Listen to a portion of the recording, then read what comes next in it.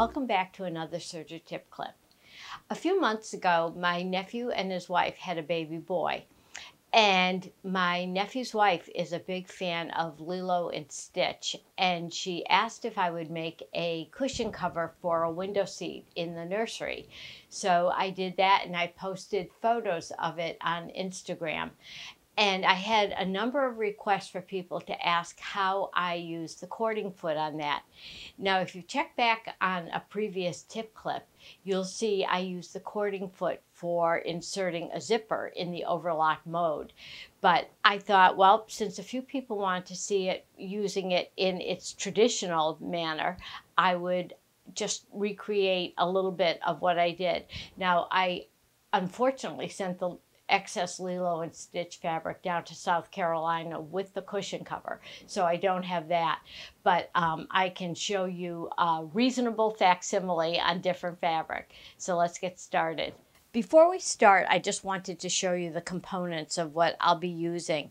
I have filler cord, and you can purchase that at any sewing machine dealer shop, or a lot of the big box stores carry it as well. It's very inexpensive.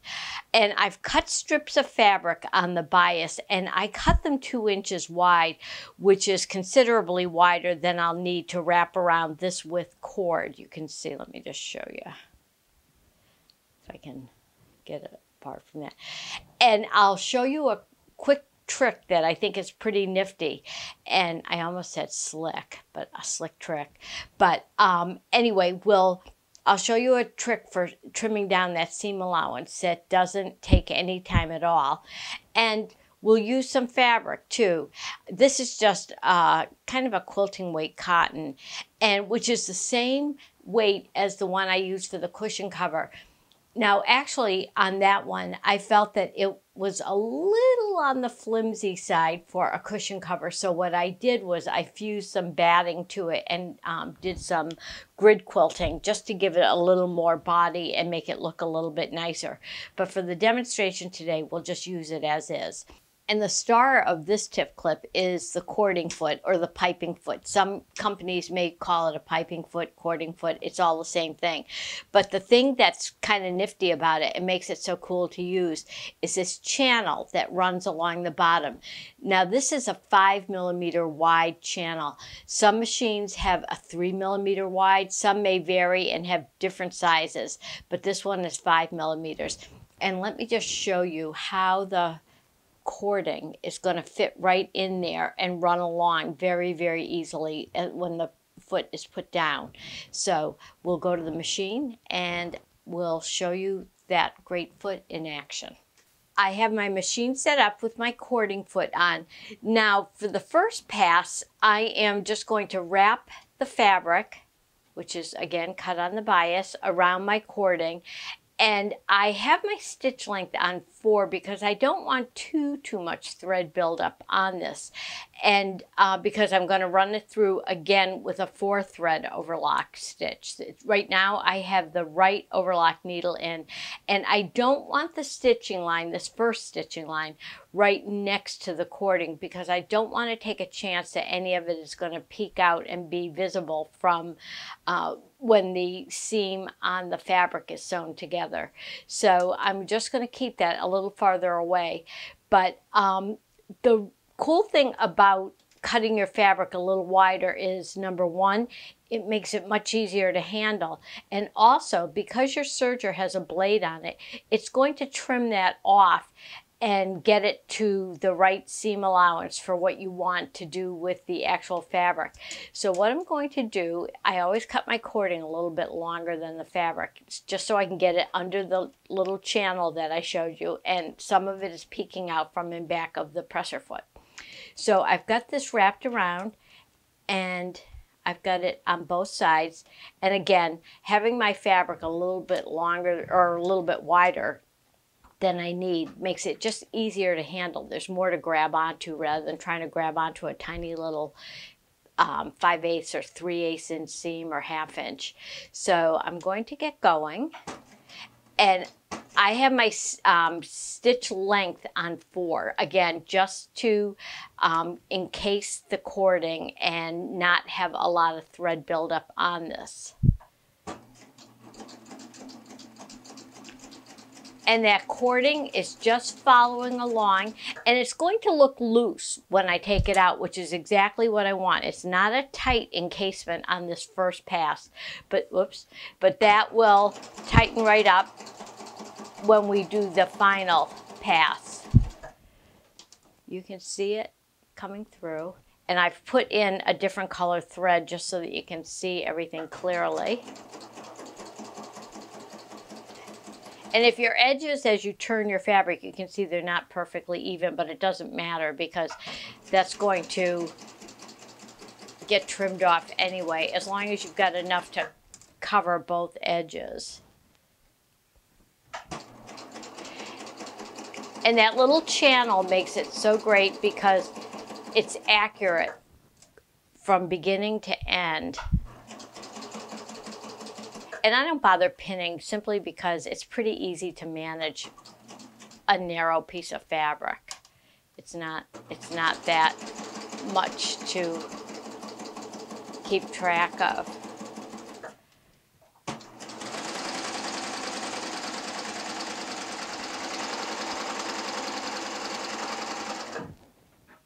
Let me just cut my thread tail.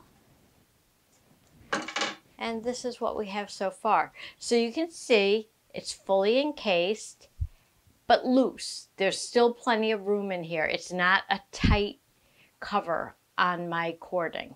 So the next step is to put a second needle in for a 4-thread overlock. And you can see that that stitch is pretty long, so it's not a lot of thread on there. So I'm going to just change the settings on my machine, and I'll be right back.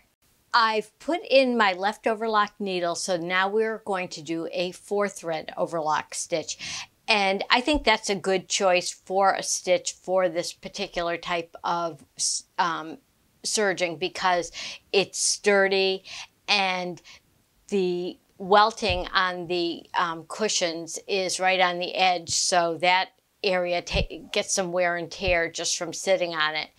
And I have my fabric, and I'm just going to show you as I go down. I'm not going to do the whole side seam, but because I want to get close to the corner so I can show you how to get around the corner smoothly with this particular technique. Now, I mentioned before that if you're concerned about thread buildup, you could do this first pass on your sewing machine. And again, because your fabric strip is wide, it was 2 inches to begin with, it would not be cut off on your sewing machine because there isn't a blade. But the cool thing is that, again, with your serger, when you go to do that final pass, you can, you'll be trimming off the fabric. But if you're concerned about it being even and being able to line up all of the edges, what you can do is use your serger like a cutting machine. Take out the needles, cut out the thread, and just run your cording through after you've stitched it on your sewing machine. Again, put the cording in the channel and just run it through and just cut off the excess seam allowance. And that's what I actually did on the cushion cover for my nephew's baby, because I knew that there was going to be a lot of bulk with the quilting.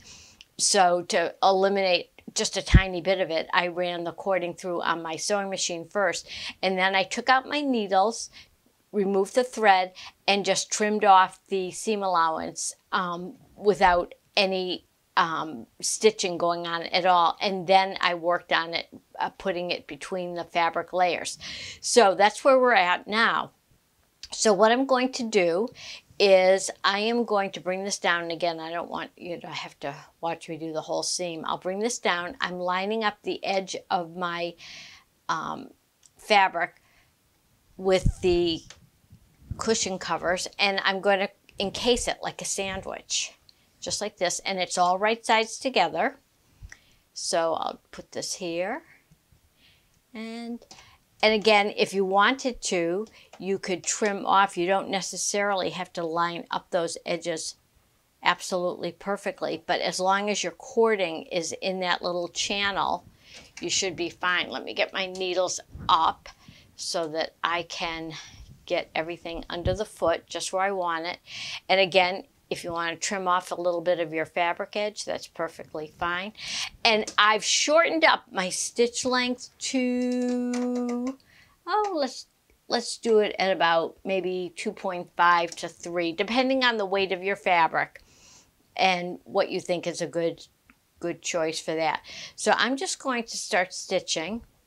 And I'm basically kind of stitching blind because the cording is the filling in the sandwiches, right between the 2 layers of fabric that are right sides together. But because I have that channel to guide the cord, I'm not worried about it going off center. So I'm just going to start stitching along.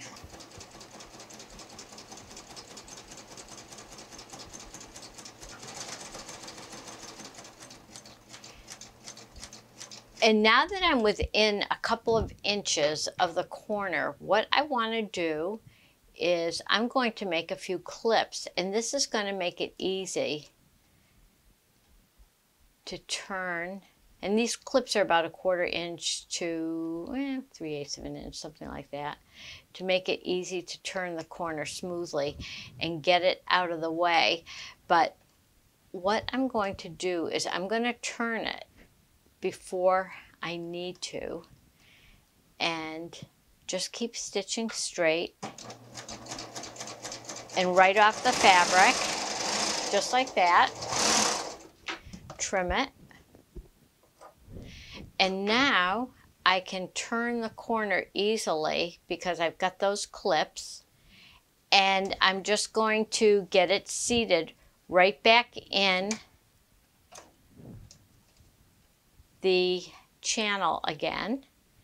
Get everything all organized correctly and continue down the second edge.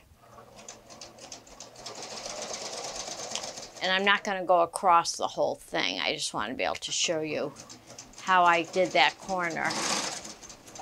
And I think I'll trim off right here. And let's take a look and see what it looks like. So it looks pretty nice. It's smooth, it's flat. And I would give that seam a little bit of a press, but you can see how nicely that little foot works as a channel.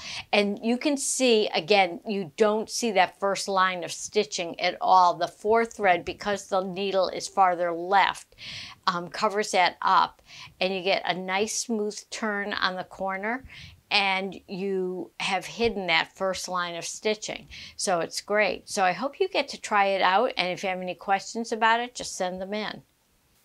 Thanks for joining me today, and don't forget to subscribe to my YouTube channel. It's free, and I will send you notices when I post a new tip clip.